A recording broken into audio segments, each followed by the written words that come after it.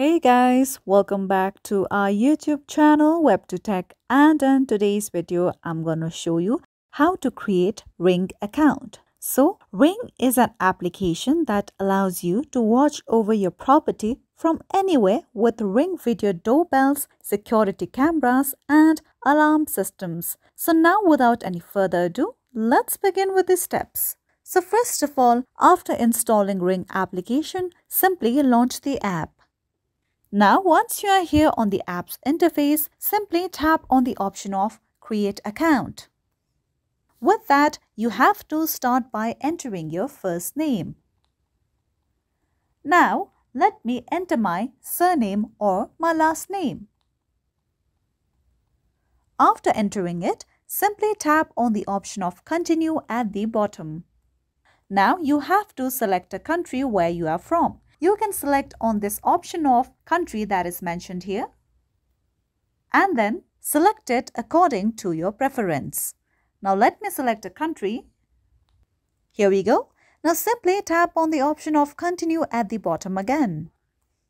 Now let's enter our email address.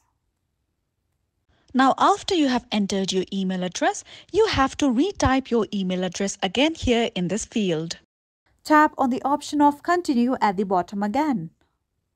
Now let's create a password for your new account. Now over here you have to confirm your password by entering it again. Now after you have entered your password, simply tap on the option of create account. Now let's wait for some time. Now you have to open your email address in order to confirm your account for Ring. Now let's open our email address. Now as I have opened my email address, you can see the mail sent by Ring. Now once you open the mail, over here you'll see the option of Verify Now. Simply tap on that option. With that, you will be led to this web browser. Now once the web browser has loaded, you'll see the message that you have successfully been able to verify your email address for your Ring account. You can just tap on the option of login here and simply log in to your Ring account, or let's just go back and open our application that we had been using. Now once you are here, you'll see the option if you wish to link your Amazon and Ring accounts together. You'll see the detailed information here about what benefits will you be getting after linking your account to Amazon account. Now just at the bottom you can see an option that says Turn on Ring Scale. You can either turn on this option or remove the check mark from here.